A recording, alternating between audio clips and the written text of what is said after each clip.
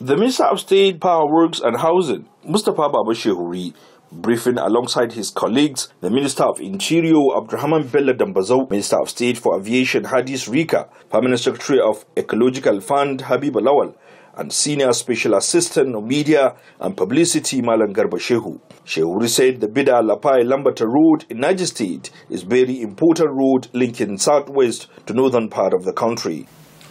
So it is a very important road, and because of its importance, Council graciously approved the award of the contract of the road. He also disclosed that the council has approved 224 million naira for extension of consultancy service for 215 megawatts power plant in Kudandan in Kaduna State.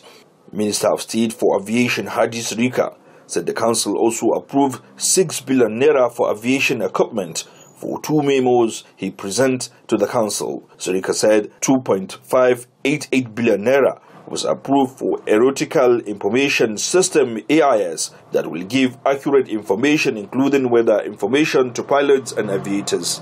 Is for the purpose of AIS automation, Aeronautical Information System automation project, which is supposed to put together all of those communications, including weather, on one platform for the purposes of flight planning and the information for pilots and aviators in general. Hadis Rika added that 1.175 billion naira was approved to upgrade airport in Akure and Benin to Category 2.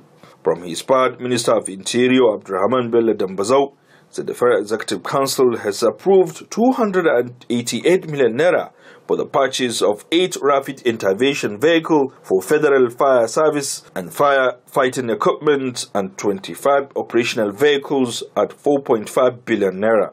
He also said the council approved 166 million naira for the procurement of 295 motorcycles for Nigeria Immigration Service for border patrol and security assignment. This is to augment other border patrol vehicles that we have on ground. There are certain areas, that some of these vehicles cannot move, so we use the motorcycles to move into them.